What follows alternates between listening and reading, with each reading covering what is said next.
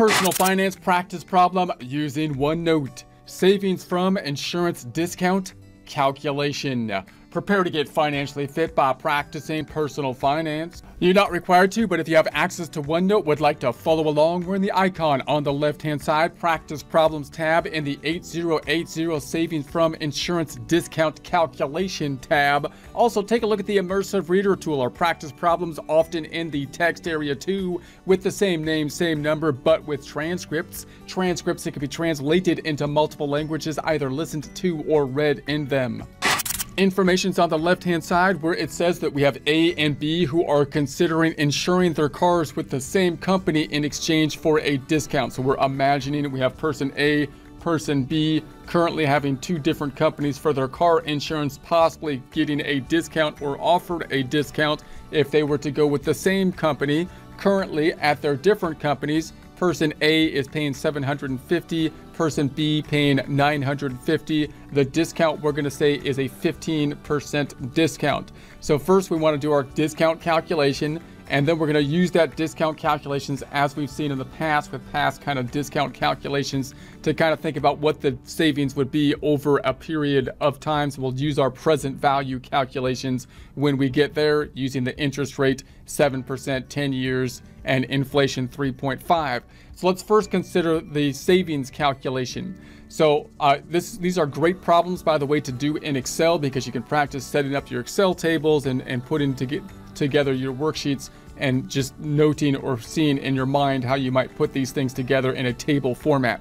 So we've got the current cost. I'm going to put a colon here to indicate it's going to be a subcategory. We currently have A and B. I've indented A and B, $750 for A. That's the $950 for B. And so we've got the total current costs are going to be the $1,700. We're going to assume that they're going to get a savings discount of 15%, and therefore the discount is going to be the $255 on the discount. So we can think about how much we would pay then. They're currently paying $1,700. So if they got the discount of $255, we could say $1,700 minus the $255, and then we can get to the $1,445. Also note that whenever you're looking at this kind of discount, you could think of it as, okay, if I'm not going to be paying the 15%, then I will be paying the difference. So if I take then 100, or 1 minus the 0.15, the 15%, let's do that one more time, something funny happened. 1 minus the 0.15, that's going to give us 85% that we are going to be paying.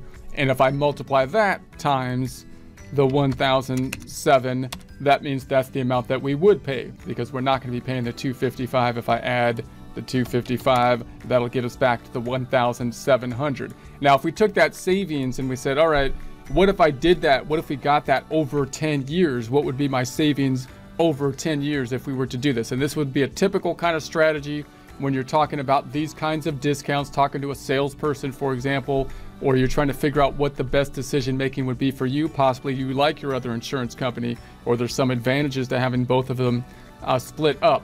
So if you're kind of leaning towards the idea that the savings is a good idea, for example, you might be saying, well, what, if I did that for multiple years, just to imagine the money that would be saved, right? And you could say, if I multiply that times 10 years, then I'd have savings of $2,550, right?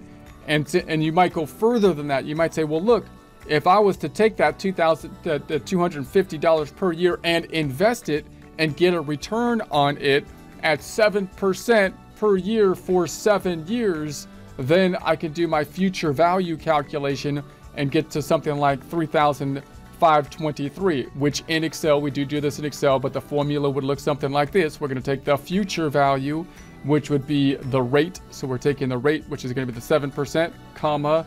This number represents the number of periods, which we're just going to imagine 10 years. We just kind of pulled 10 years out. What if we did that for 10 years? And then comma, and then we've got the payment, because it's basically annuity, and annuity because we're saving the $255 each year. So that's of the $255. So that would give us to a future value of the $3,523. Now notice, if you were basically arguing from the standpoint that you would want to do this, then your argument would probably be leaning towards this future value calculation. You'd be saying, well, how much money could we have in the future? But remember that 3,523 is in basically future dollar terms, right? So so if you're trying to measure both sides of the argument, you got to kind of keep that in mind. You could do like a present value calculation, and you could say, yeah, but really what I'm going to do is be spending possibly the 255, and let me think about what the present value calculation of that future stream of income would be at that 7%, which I'm going to assume is basically the discount rate, right? So now I could say, okay, I'm not going to be looking for future value terms. We're looking at an annuity of the 255, and I'm gonna discount it back to present value terminology, right? And so you could say that would be the formula looking like this, which would be the rate. I'm going to be using that 7% as the discount rate, comma, number of periods. The number of periods is going to be the 10, because we're going to assume it for 10 years again, and then comma, it's going to be a payment, which will be the annuity payment of the 255 again. And that would get us to a lower number, right? So if you're a pessimist about this kind of thing and you're saying, I don't know if it's worthwhile to do it, you might say, well, let me discount that future stream of income flow to what I think, the present value is, and you get the lowest number of the 1,791. Or you could basically present value instead of using the interest rate that you could get if you were able to invest that money. You might say, well, what would just the purchasing power be on the money? Meaning the money that I'm saving in the future possibly would be declining due to the purchasing power of the dollar. And I'm going to say the inflation is at the 3.5%. So now we could say, okay, if I take that stream of present value at the 3.5%, we could take like the rate would be now the 3.5%, comma, number of periods is going to be 10 still, and then the payment is going to be the 255 of the 2,121. What is the point?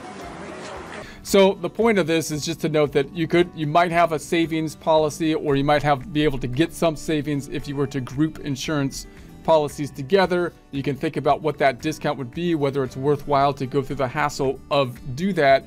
And then you also just want to think about when you talk to people like salespeople or anybody who's trying to convince you one way or the other, or if you're trying to put together an argument one way or the other, there's more than one way that you can kind of look at these future value, present value kind of calculations. Notice that this whole concept is kind of true, but somewhat arbitrary, right? We could say, well, if you save 255 for 10 years, you'd have 2,550. And if you took into consideration the fact that you could put that money away and earn, let's just say 7% over 10 years, you'd have $3,523. However, that's true, but that $3,523 is in future value terms. They're not really present value. So you could, argue the other side of things. You could say, well, if I discounted back that future stream of money, that 255, discounting it to the present period, saving that amount, because the future amounts that I'm going to be receiving at 255 are actually less valuable than the current. You could say, well, I really think the present value is 1,791 instead of this 3,523 or the 2,555. Or you could use something like an inflation rate, for example, instead of the 7% discount. You could say, well, the purchasing power of the dollar is going down. I'm probably going to spend the money. The purchasing power of the dollar is going to be decreasing, so I can purchase less stuff in the future with the same money at, let's say, anywhere between 1 and 3 to 4%. It's kind of like in the inflation. They try to shoot for 1 to 2 to 3, but it could go higher than that if they get out of control on the Fed. And then you could say, well, the present value is more like the 2,121. So when you get into kind of debates on these kind of numbers, remember, these are speculatory types of numbers, and you could talk about future value terms and present value terms. We've got to wrap our mind around what these concepts mean. These are great practice problems to do in Excel to practice our tables and practice our kind of future value and present value calculations.